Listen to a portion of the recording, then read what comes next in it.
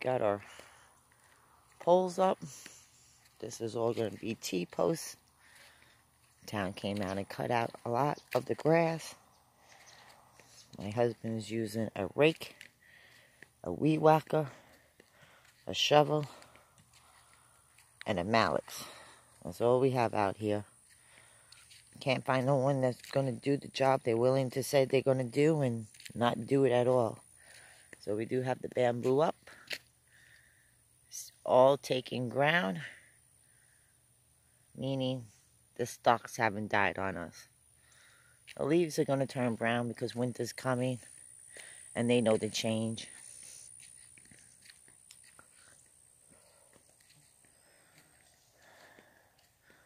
All this you see worked back. My husband did with the weed whacker. The town did this part here. He's out here right now, working with a mallet. Soon, I would like to have all that with bamboo. I would like to have it. I don't know if I'm going to be able to do it. Where did these dogs go? Alright, I see them. They take off a lot, so gotta watch out. Dumb cracker, you can't move the fuck over a little bit? Shit. Almost tried to hit my fucking ass. If I didn't move 2 more inches over, he would have hit me. Dumb people. Old ass people. So,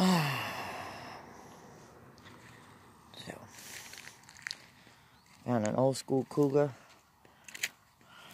Ram thingy there. Somebody was having shooting practice here. Looked like AK-47 shots. I don't know what they were doing. I don't think I was around. I could have been around. I don't know, but basically, all from where the green patch is, all the way down to where he's at, he's done by hand. Sad when we don't have any way to get machinery out here. We don't have no way to pick it up. We don't have no way to get into here. The closest place that has machinery is Augusta, Georgia, and that's about an hour and 10 minutes away from my house. They will charge me $100 delivery here, $100 back, plus the $100 for the gas. We're already at $3, plus what is for the whole day. We're already at $800, and we haven't even started yet. But slowly by slowly, it will come through. The hurricane ripped down that tree, this tree, those trees, all down there. They're going to get cut down and be replaced with bamboo. Bamboo would be the only type of wood on my property. This land across the street from me is for sale.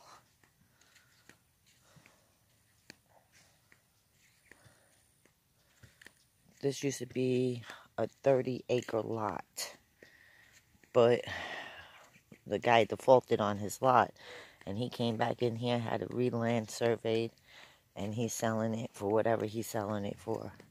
And then that little area right there is a wetland.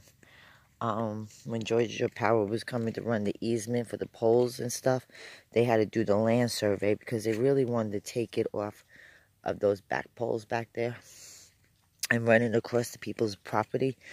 But that's all wetlands back there, so when the engineer came out to do it, he ended up falling in some wet sand back there.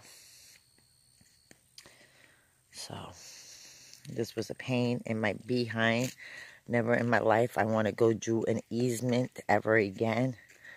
The power company wasn't the problem. It was more the town that gave us issues. The town really didn't want us to have any electricity out here. Why? Because we don't have running water and we don't have septic. And to get electricity, you have to have one or the other. If you're going to have a house or an RV, in our case we had an RV, but this turned into a business lot, and that's my residential lot over there because I have 2 lots for the price of one. And I know the landowner, he's kind of kicking himself in his behind, because he could have equally split these 8 acres up to 2 acres apiece, you know, 2, 4, 6, 8. He could have got 4 people on these lots, 4 landowners instead of 1 or 2, me and my husband, co-owners. But we always have our no trespassing posted, because people do come out here onto your land. Like I said, I own all the way down to the end of this road. So I got 8 acres of land out here. I got 4 over here and 4 over here. And over here is going to be basically 2 acres of bamboo homesteading our shed for where we want to sell our products out from. And then over there is our homesteading project we're going to be doing eventually next summer. We're going to do it. I'm not doing anything this summer and this winter, only because I've been so sick and finally just getting motivated. But I would like to definitely maybe go up to the auction house in a couple of weeks and get a set of 4 goats. And if I could find sheep, I'll take them too, because I have a lot of weeds in here. Sticky bushes, weeds. There is wood. So the goats will eat all of that. It doesn't really matter what kind of goats I get, because I'm not butchering them. They're my pets, and they will eat to the end until they can't eat no more. And I don't believe in killing my animals. Even if I had some chickens out here, I wouldn't kill them. They would be more about fertilization of my land. And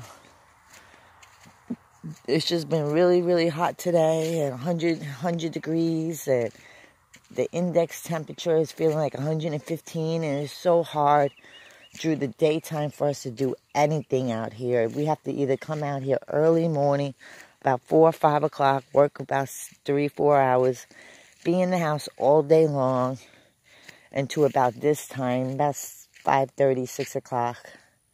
Once the sun has made it over this tree line over there, we come out, because it's just too brutal out here. And like I said, I have all this land up here, all to this tree line.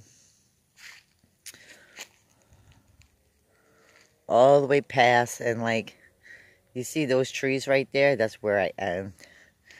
So I have a couple little projects that will be coming up in the winter time.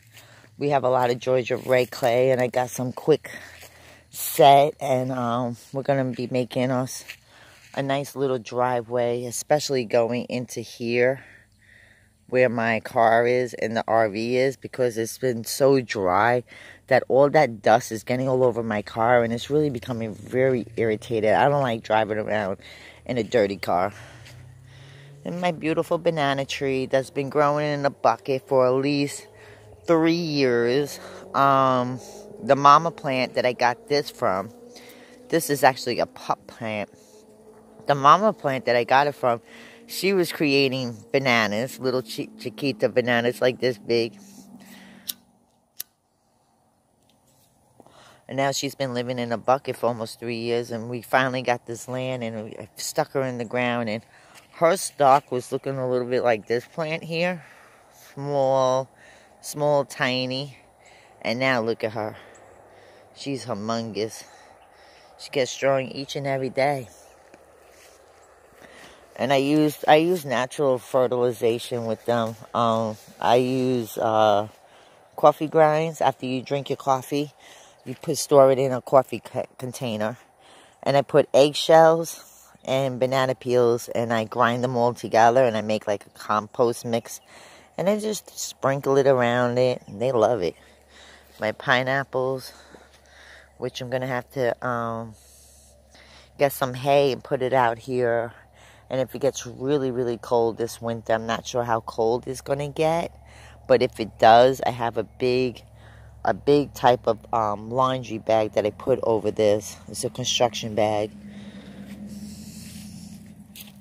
I mean, a banana tree pup like this, I would sell it for $80. Something like this, I would sell for $110. And the ones over by my house, I would sell those for $60 a piece. I have a small one. She's probably $25. Only because I know they produce food. This is a banana tree that produces food. This is a grape tree. Hasn't produced anything because I haven't gotten it into the ground. But I have faith next year she will produce some kind of stuff. This is my cactus plants we got from Arizona. Beautiful cactus.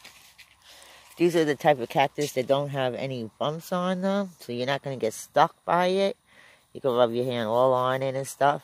And at the bottom, you can eat this cactus. If you're ever in the Arizona desert and you're lost and you see cactus that you can rub your hands on, you can eat that type of cactus.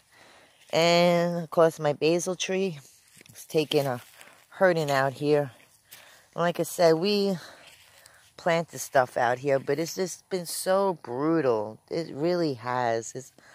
I don't even know if what they're going to do. There's cabbage. What is it? Cabbage, turnips, sweet potatoes, lettuce, kale, and asparagus at the end. I don't think they're gonna do anything for me. And this is the oregano. It's still really growing. Look at the bees. Ooh, did I come across one? Look at that bumblebee. Look at any grab for him because he would have stung me. I don't know if he's sleeping. Are they sleeping in there? No. There's another one. I don't know what they're doing. These some cages that I found at the garbage dumps. I guess to transport chickens. And a lot of birds were getting caught up on it. So I turned them upside down. Because I was tired of rescuing the catbird. And then some stuff landed in these containers. I found these also. I try to get recycled containers. People might be throwing stuff out. Ask them, because 95% of the time they'll say, yeah, take whatever you want. And I'll take whatever I want. And I found these tomato cages down at the dumps also. So they're good for when I'm growing more stuff, you know, like my cucumbers and stuff. And this is a composting thing. This was the old corn. And then we have the okra, which is, happily to say, still producing. They don't need any water. These suckers haven't had any water. I thought by not watering would kill them off. But they're still growing. Look at the size of the stalk on that. These are heirloom okras. And they're still growing. There's a lot of stink bugs on them too. But look at the size of this. I'm just going to leave it until it dies off. Because nobody seems to like... I don't want to grow... My problem is I don't want to grow fruits and vegetables for people. They want to eat it, but then they don't eat it when it's time to be picked and harvested. And it's just a waste of time and energy and money for me. I don't like throwing food out. So stuff like that I would take down to my friend's pig. And she'll eat it. The oink oink loves it. And then just basically it. I don't have any water. So trying to plan to get a water well out here. Hopefully by next summer, this time next year, we'll have a water well out here. And it just takes time. Time and energy. Time, energy, and money we don't have. I paid for a homestead. I paid for the easement, $3,000 just for the electricity, the pole with the transformer, the wire, the anchor pole, the light, this wire to my pole for my meter, the box, the whole setup to the shed. The shed, because without the shed, I wouldn't have been able to go forward and get no electricity out here after dropping $3,000 to the electricity company. For the easement, I'm literally out of 10 grand. So, and then I got sick. So it's kind of hard. You know, I do have a lot of people buying bamboo from us, but it gets very hard when I got sick and the way I wanted to work my ground. I wouldn't want to work it a lot better than what I have done so far. So the quick set concrete action is going to be like right here. We're going to start it, start it right here with this area is right here, going up this driveway, because this dirt is so fine. This dirt is so fine that it doesn't matter how fast or how slow you go into this driveway. It puts a lot of dust on my gray vehicle, and I do not like driving her when she looks dirty. The truck is white. You barely even see the dirt on it. And 95% of the time we park it down at the end of the driveway because it's just easier when we have to do stuff for the business aspect of our property. But all these weeds, the hummingbirds love them. I'm not sure what kind of weeds they are. I like them. They give my property a pretty little color, some kind of coloring on it. And then they have these kind of weeds, and they're pretty too. They're very pretty. And this, with the yellow together, it really brings out the colors,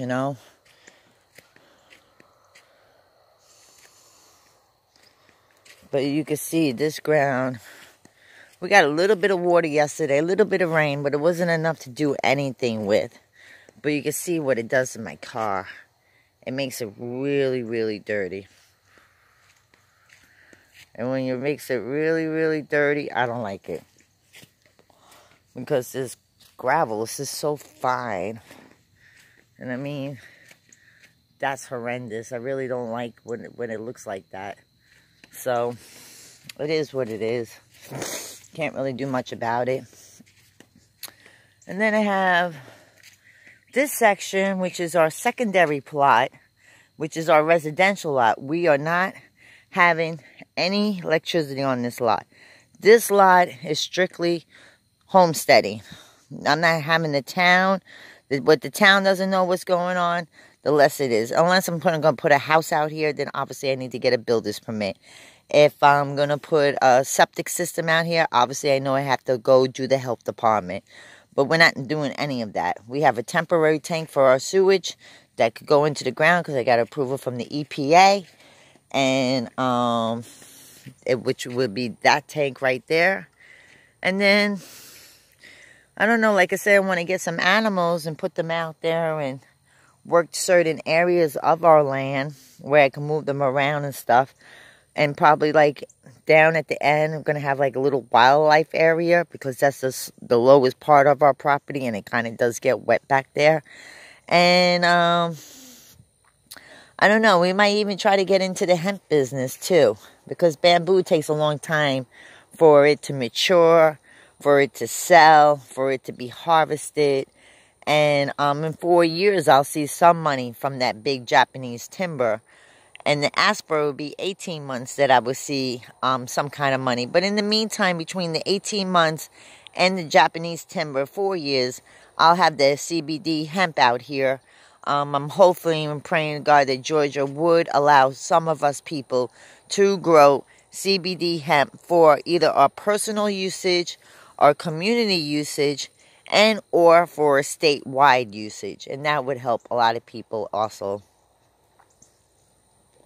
But other than that, I mean, the temperature is now probably about 75 degrees. It took a major cool off right now. The birds are going to get ready to go to sleep. And the sun is starting to set. And like I said, I like to get this project going out there with that quick set and the molds. I've seen some molds on Amazon where you can mix your quick set together. And pour your molds out there and make your own concrete bricks or whatever. And that's what I'm going to do. I think that would be the cheapest way for us to go through. Have maybe 120 quick set bags, 120 pounds of concrete out here. And do it ourselves because I can't rely on anyone to come through and help us. They say they're going to come through and then they don't show up. I don't have time for that. I don't have time for no show-uppers. I dealt with that in the city, and I figure people in the country will be a little bit more understanding that people are trying to get stuff done. And we can't because we're only 2 people with no machines out here. And it is what it is. I mean, but we're doing a damn good job with no machinery. This has all been done by hand. And like I said, those are the pups out there. Those the big banana trees that I showed you out in the field, those are them all out there. I have about 10 of them out there. And eventually they'll grow bigger. And like I said, I get the hay and put it out there underneath the rooting system for winter time and cover them with a bag. Excuse me. Cover them with a bag if it gets really, really cold.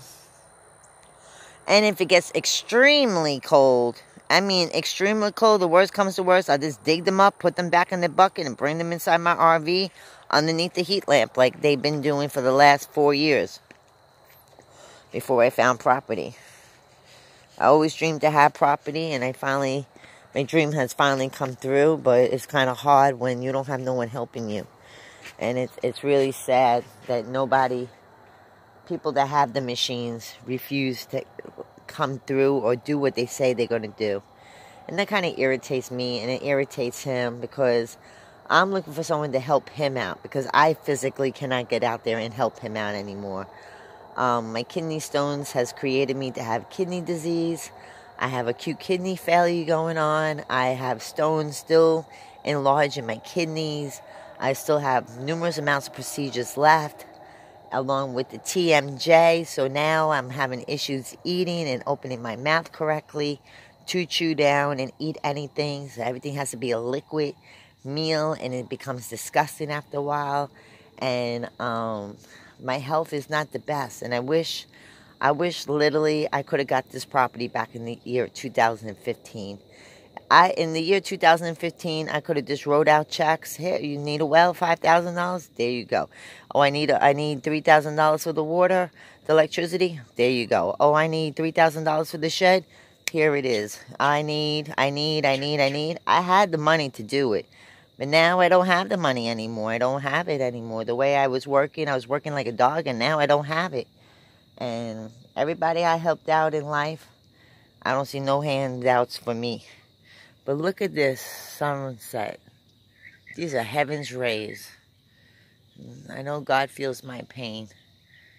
He gave me this property, and I'm going to continue working it like I know. I know Rome wasn't built in a day, and I'm going to continue doing what I can. Well, I hope everyone has a good night. Thank you for watching from Green Steel USA LLC out of Burke County, Georgia.